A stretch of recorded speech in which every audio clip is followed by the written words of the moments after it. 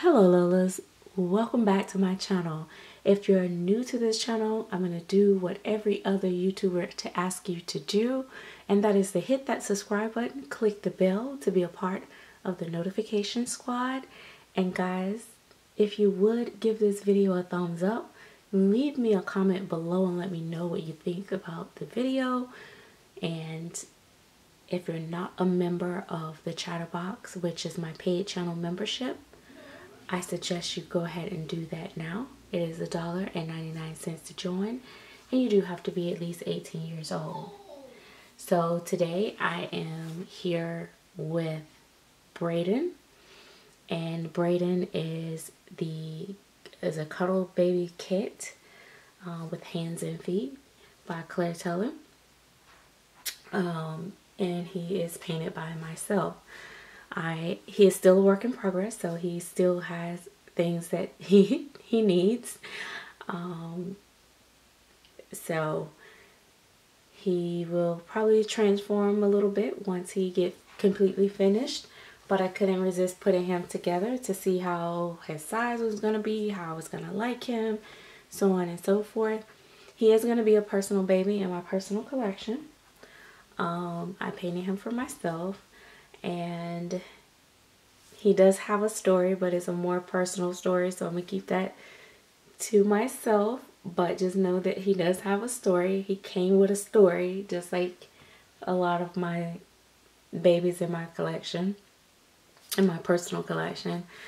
But the one thing I would like to share is that I have been using Reggie Ann bodies on my Cuddle babies for quite a bit, and so I really love those bodies.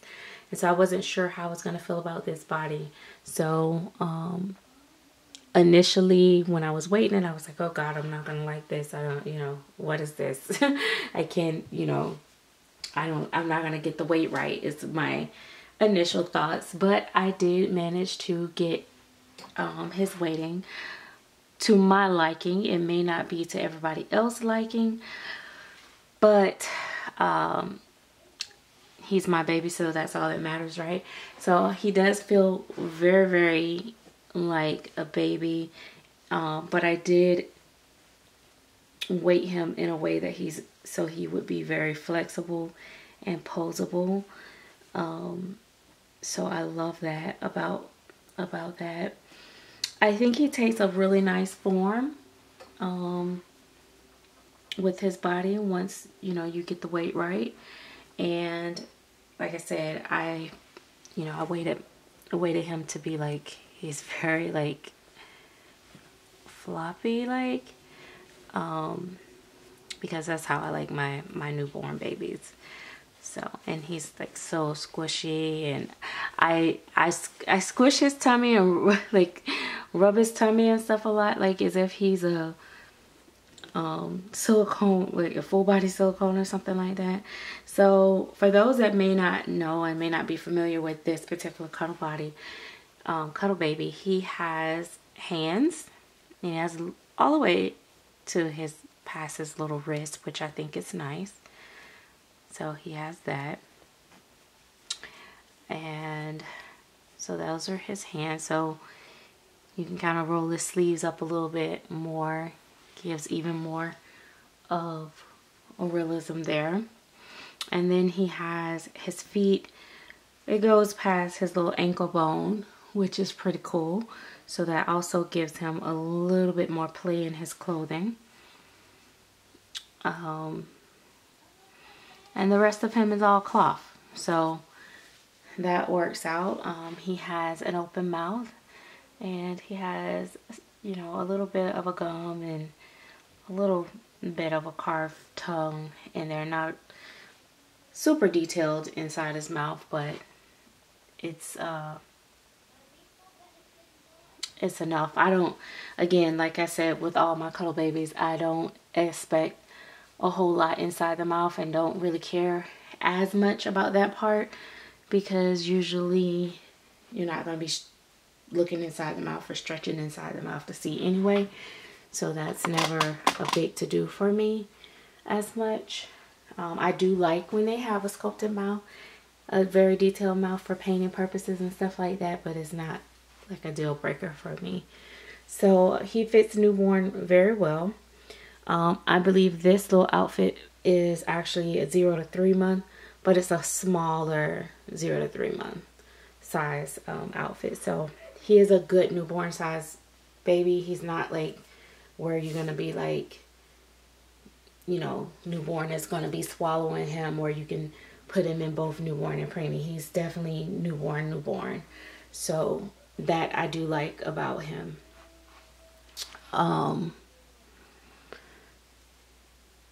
Yeah,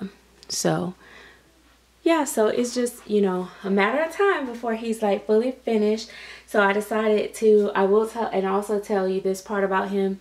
I gave him the name Brayden because I have another baby that's a reborn that I just named Tariq. For those that was in the live stream in the Chatterbox, my mom actually was on the line in that live stream, and she gave me the name Tariq for my Pascal kid. And so I was thinking like, what name should I name him? And I had a whole nother name for him, but then I thought, oh, Brayden and Tariq would be amazing, because if anybody watched Power, the series Power, and it took me like what, a year or two to actually watch that show, a series, and Tariq was one of the main characters, and his best friend was Brayden. And it's so funny because Tariq was black and Brayden was white. So it worked out. They were the same age and they were in college together and stuff like that. So why not have my two newborn boys be Tariq and Brayden? Okay, I typically name a lot of my babies out of characters out of books. For those that may not know, and I know this may sound crazy to some of you guys, well, I won't even go into that, but you know, they all tend to have similar characteristics about themselves, but it's just because it's the type of books that I read. So anyway, I just tend to usually like the names, and so I use the names. But yeah, so that's my take on the sculpt. Let me see. I'm gonna flip him over. So again, like I said, he still is a work in progress, but you know, so of course I always like to put my babies in these little positions. So I really, like I said, I might be a little lazy and like my body's to be already weighted, but I actually do like this body a lot for him. And so I personally recommend using the actual body that's made especially for him. I was like, oh, I'll just put him on a Reggie Ann body if I didn't like it. But I think the body actually works really nice with him and stuff. So that's pretty cool. So let's see. So, and he has a nice size feet. So I'll show you his feet up close. So I'm very proud of myself actually with this baby, because as you guys know, I predominantly paint African American babies, black babies, biracial babies, mostly. So very rare do I try my hand at painting Caucasian babies. I have painted a few, not many, maybe like 3 in all the babies that I picked. 3, 4, I don't know, not a lot, less than 10, I'll say that. So usually they're not like light Caucasian babies either. They usually have quite a bit of color to them. So it was pretty fun actually challenging myself to not go anywhere close to biracial on him. And so it just makes me feel good, you know, just another thing, another skin tone that I am getting very comfortable with him. And I love all the details that I took the time to put into him. I want to say that it took me probably just about as much time as it would have taken me to paint a darker skin tone baby, because of, you know, the way that I paint and the way that I build my colors up on the baby. So I don't know, I just, like I said, I really love that. And I feel like he's a very realistic sculpt too, so I really enjoy painting him, as I do usually with most of my babies. But I had, you know, again, another reason why I'm just really loving the Cuddle babies, especially if they have hands and feet. That's just like a plus. He is actually the first one I have had with feet, so I was kind of excited about that. The first one that had hands for me was India by Silicone Studio, and so I really found that I really like that with the hands. Feet is just even icing on the cake, so really cool. And so to be honest, I prefer painting these over like partials, and I love my full body babies, but I definitely if I be completely honest, I definitely enjoy the posability on the Cuddle babies more than any of them. If I had to say which baby is the most cuddly and the most posable, I would say a Cuddle baby, then partial, then full body. And even when they're super soft, they can be as cuddly as like partials and stuff. But as far as posing go, partials and Cuddle babies are going to give you the most options for posing, because there's so much I can do with him. Like I can pose him with his little feet in the air and stuff like that. So you'll get to see that in some of my pictures if you follow me on Instagram, which is MsSerenity Smith Babies. And you'll get to like just, you know, see how much fun I have with him and my other Cuddle babies. I'll be doing a lot more with my Cuddle babies here soon. So he also sucks his thumb, which is pretty cool. I usually like thumb suckers anyway.